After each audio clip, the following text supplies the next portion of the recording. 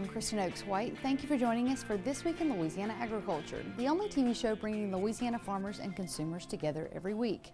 For many farmers in the Louisiana Delta, December means the off-season has arrived and farmers can retreat to a deer stand or a duck blind.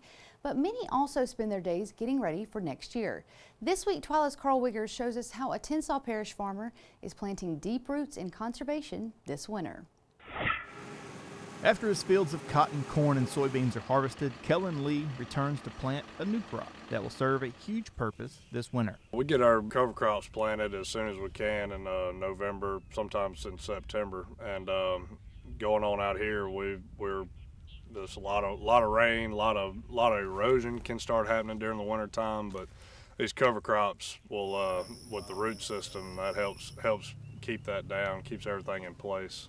This year, Lee planted more than 2,300 acres in either a winter wheat or cowpeas. So with the winter wheat, we're going for the root system, and then the vegetation will put back a lot of organic matter, so the field isn't just bare all winter long. It's a whole nother crop of vegetation. The cowpeas are a legume, so they'll put back a little bit of nitrogen as well. So we're getting a little bit more benefit, not just the organic matter, not just the root system. We're actually getting some nitrogen back. Planting cover crops is not a new practice to Louisiana farmers, but it is at an extra expense. That's why Lee enlisted the help of the Natural Resources Conservation Service senior planner Eddie Foster to help with erosion on his farm. If we were just putting this out here to control soil erosion, that would be fine.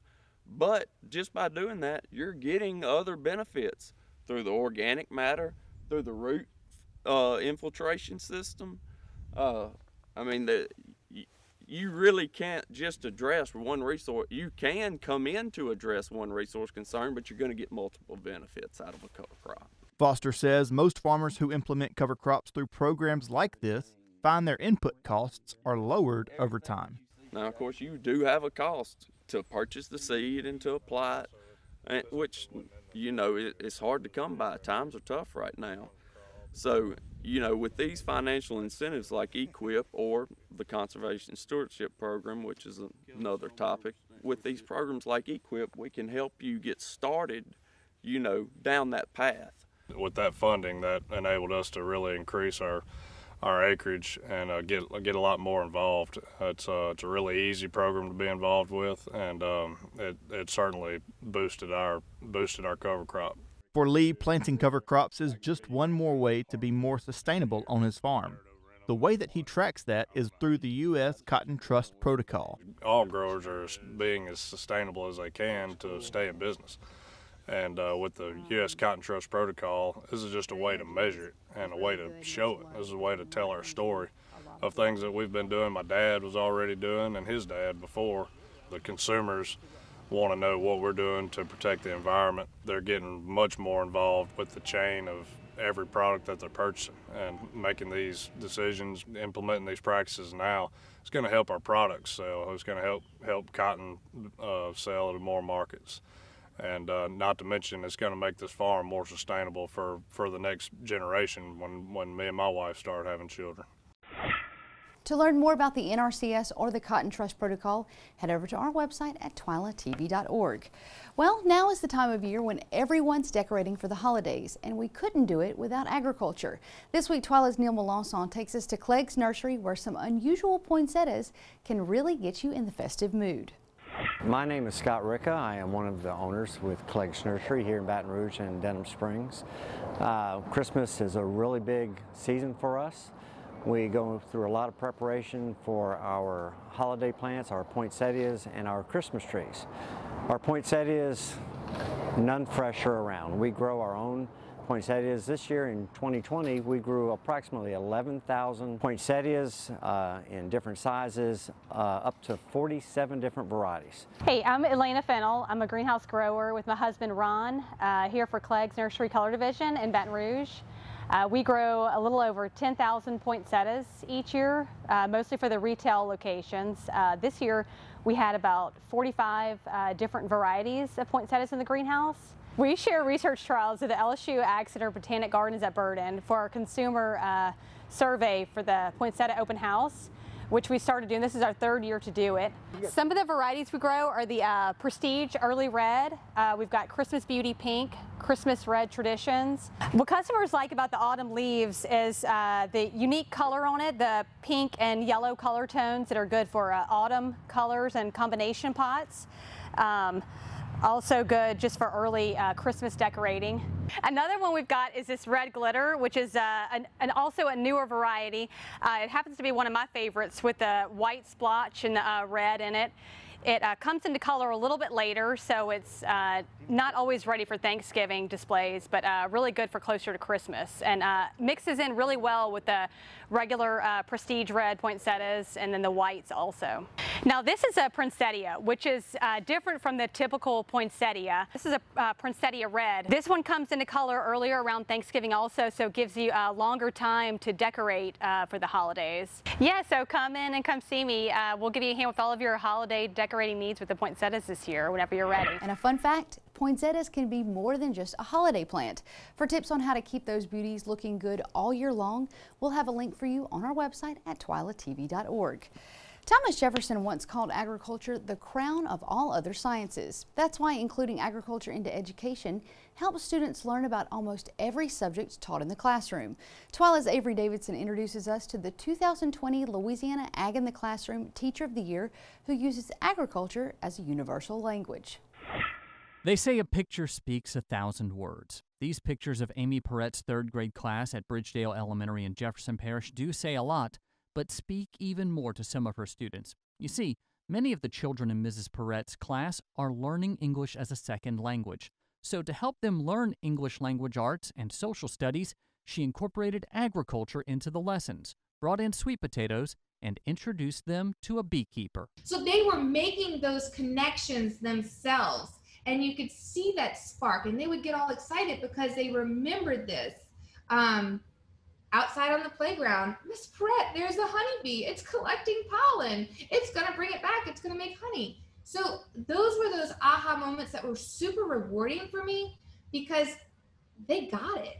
They remembered it, and then they were able to apply it. So if I can enrich their brains, I'm not just giving them information, they're retaining it and able to make a connection. I'm doing my job. She's taught our students, our staff, our administration so much about what agriculture means to students and to the classroom. You know, I never really saw the connection until she started to gush about it. Julie Broussard is the principal at Bridgedale Elementary. She says Mrs. Perret's use of teaching materials from the Louisiana Ag in the Classroom program really helps bridge the language gap. She saw that if she pulled in some information about agriculture and some real life experiences about these things, that the students would not only connect more with the curriculum, but that they would be able to experience things they never had or maybe never will experience. There was a time when agriculture was almost like a foreign language to Mrs. Perrette. She got a crash course when she married a farmer. I grew up in a rural area, but not in a farm. I grew up in a very industrial area. My neighborhood was surrounded by 2 oil plants. And then I met my husband and moved to a real farm, and that was eye-opening. And now raising my own children on a farm, and my kids know where their food comes from. They are participants in 4-H, so they raise their chickens, they raise their hogs, they raise their cattle, and we eat them. So my kids literally know where their food comes from, and I think it's really important. Your food does not come from Winn-Dixie or Rouse's or any supermarket. Your food comes from a farm.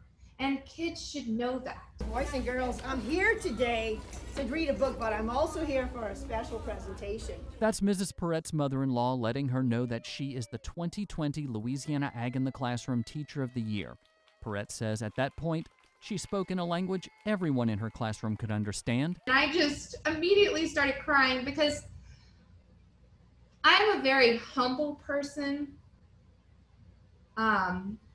I don't see myself as that, the best and greatest. I guess I just really give myself the short end of the stick. So when I was recognized as Ag Teacher in the Year, I was completely blown away. I was completely surprised. But but then elated that I was being recognized for something that means so much to me. I really think it's important for kids to understand how agriculture affects them in everyday life, from the clothes they wear to the food they eat to the way they get from one place to another. It's imperative for kids to know where all of these things come from. And that's true in every language. I'm Avery Davidson for This Week in Louisiana Agriculture. Perrette was also named Teacher of the Year at Bridgedale Elementary, so congratulations for another well-deserved honor. The Louisiana Ag in the Classroom program is currently accepting applications for the 2021 Teacher of the Year. You can learn more and even apply online at twilatv.org. Still to come on TWILA, how many ways can you think of to use pecans on your Christmas table? We'll show you a couple more after the break in a brand new Field to Feast. Stay with us.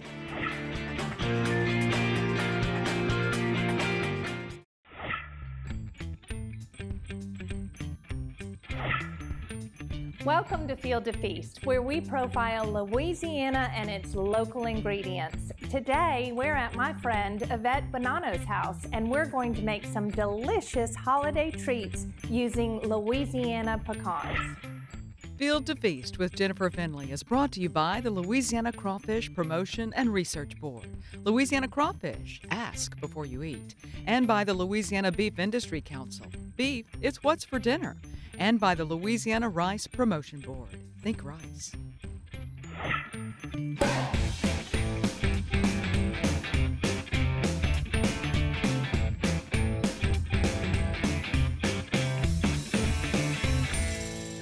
How are you? It's good to see you. Happy holidays. Happy holidays. Thank you. Oh my goodness. Are you ready to get started? We're going to cook up some holiday treats. Yes. So what all do we have going on here today, including all of these delicious looking pecans? So we produce the spiced rum pecans at the LSU incubator using Bergeron. Mr. Lester over in New Roads. Yes. He has amazing facility, plant, people shelling. This is their busy time of the year.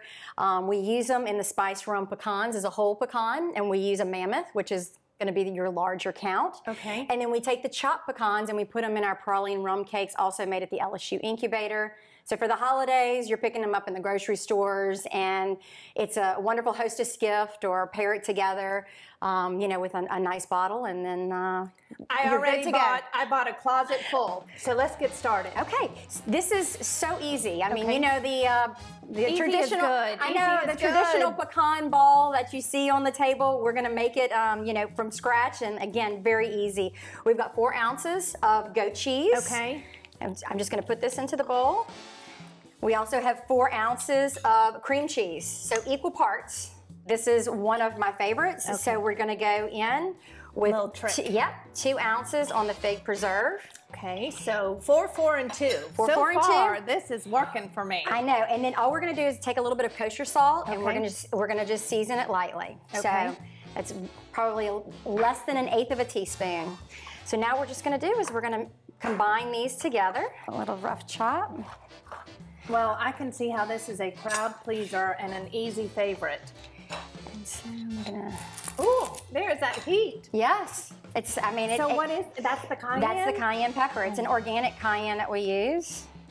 And then I'm just going to put them right in. How long have you been doing this? So grew up in the restaurant business, and then continued on after. I had a catering company here in Baton Rouge and 2 small cafes. After that, I moved away to Colorado and had 2 little girls, so that was enough to keep me busy, and now I'm back in Baton Rouge. So got a few fun projects on the horizon, and you know, Baton Rouge has always been good to me, so I'm glad to be home. I've got family here, and you know, the business is just, you know, also keeping me busy. So, but Louisiana is home for you. Yes, I'm born in Baton Rouge, and you know, when my parents opened restaurants and we're in this business for quite some time. I just was always in the front of the house, is what we call it. So my dad was always, you know, saying, don't go into the kitchen. You know, that it's not the place for you. And we opened up another restaurant in 1995, and then I fell in love with the food aspect of it. Yeah. And I've never left the kitchen. So I feel very fortunate to love what I do. All right, Jen, so what we like to do is you can either chill your stuffing and prepare it the night before. Okay. And then roll them while they're, you know, you have a little bit more stability. Or what I'm gonna do now is put these in the fridge just to firm them up a little bit. And we'll get a taste in just a few months. These look absolutely delicious. I'm so excited to try them. Stay with us because we're going to chill these up, and next up we're going to make a kale and Brussels sprout salad and some sweet potatoes using Louisiana pecans.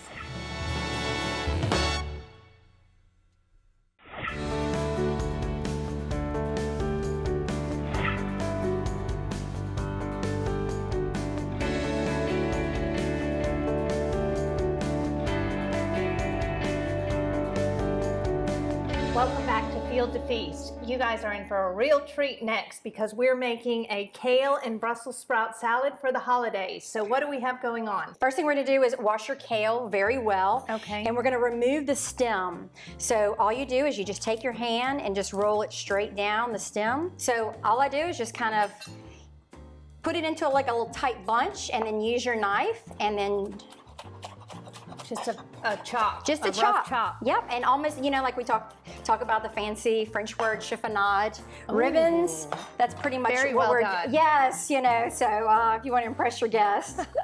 Excuse me while I chiffonade. And, you know, go as slow as or as comfortable as you feel with your knife. So now we're going to turn our attention to the Brussels sprouts. Okay. I mean, I'm seeing them on the long stalks, which are absolutely gorgeous. So you're going to take it off. This is where the root stem is. Okay. We're just going to remove that. And then always just be cognizant or just careful with your knife. So I wouldn't want to start cutting it while it's rolling. So simply cut it in half. And give it that flat edge. Yes, and then that way you can just run your knife straight down. And it's a lot safer. Also, you can do this in your Cuisinart. If you put the blade on there, which you would use for like shredding your cabbage, all the Brussels sprouts, once they're washed and then the stems are removed, can go right into, and we're gonna add our dressing. Look how pretty. I'll let you give that a toss. Oh my goodness, y'all. Look how pretty this is. And then we'll garnish a little bit on the top. Okay, well, I do have to say, it was an incredible tossing. That really probably made the difference from good to great. That's right, that's right. It's all in the toss. Look how beautiful. Oh my goodness gracious. And so then we can go on with a little bit of our sun-dried cranberries. Beautiful. Finished off with just a little bit of that cheese. Difference between the pecorino and the Parmesan? So pecorino, it's going to be a softer cheese. Okay. The Parmesan is just going to be a little bit sharp. Yeah. So you could even use Asiago or even a Romano. But I freshly grate it, and I think it makes all the difference in the world when you're doing like a fresh application. I'm so excited for our holiday meal. So we've got our salad and we've got our pecan balls, and next up is sweet potatoes. Let's go for it. So we've got softened butter, honey, and your pecans. And then our spiced pecans, which are already seasoned with salt, a little bit of cayenne, again, more sugar. And pepper in the back that sting later. Yeah, and so that's all you need. So our sweet potatoes, we've washed them. We're just gonna put them right onto our baking dish lined with foil. And to this, we're gonna add, this is just a little bit of pumpkin spice. This is just a little olive oil. It's gonna go onto the potatoes. What a fun little fancy. And then we're just gonna take our spice blend and put it right over the top. So are you putting all of the spice on the skin because you eat the skin as well, or does the flavor I do eat the skin as well because that's where you're going to get a lot of the vitamins from. Yes, and not to mention, you know, all of that is going to seep into it, but it also makes your kitchen smell really good as well. I mean, if you need to be in the Christmas spirit even more, just make some of these sweet potatoes, and here you have it. So $3.75.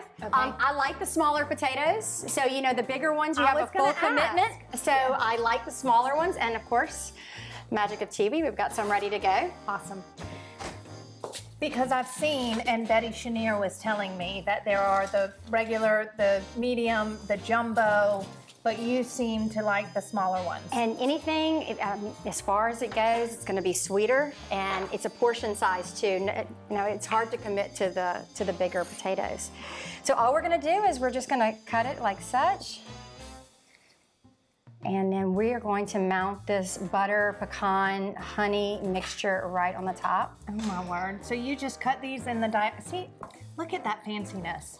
That is something that I did not know how to do, and I will do. And then we're just gonna go right into it. This dish, it perfectly complements our and it smells delicious, doesn't it? I mean, it's salad. We had a wonderful day here in Yvette's Kitchen, and if you would like the recipes for any of the dishes that you've seen on our show today, please visit us at twilatv.org. Friend, this has been a super special day for me. Thank you. Merry Christmas, happy holidays. Merry Christmas, happy holidays, and we're gonna dig in. Cheers. Cheers. Field to Feast with Jennifer Finley was brought to you by the Louisiana Crawfish Promotion and Research Board. Louisiana Crawfish, ask before you eat. And by the Louisiana Beef Industry Council. Beef, it's what's for dinner. And by the Louisiana Rice Promotion Board. Think rice. Now, if you'd like to try these treats in your kitchen, we have a blog post that outlines the recipe for you at twilatv.org. What happens when 13 dogs and 1 cat sit down for a traditional Christmas dinner? We have the hilarious answer in this week's furball-themed holiday Twila Boost.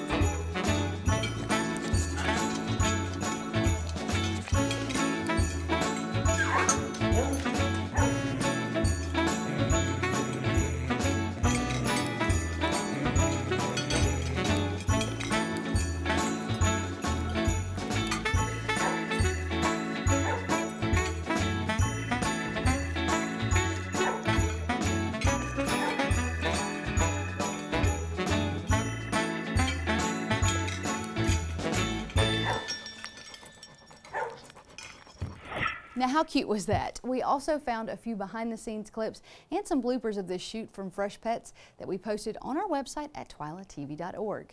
Well, that does it for this edition of Twila. Be sure to join us next week when we will look back at some of the biggest stories from 2020. Until then, you can watch all of our stories online at twilatv.org, and be sure to like us on Facebook, follow us on Twitter and Instagram. You can also find all of these stories and more on our YouTube channel, so be sure to subscribe to us and turn on the notifications so you know when we put out new content. For all of us here at Twila, thanks for joining us. We hope to see you again right here next week.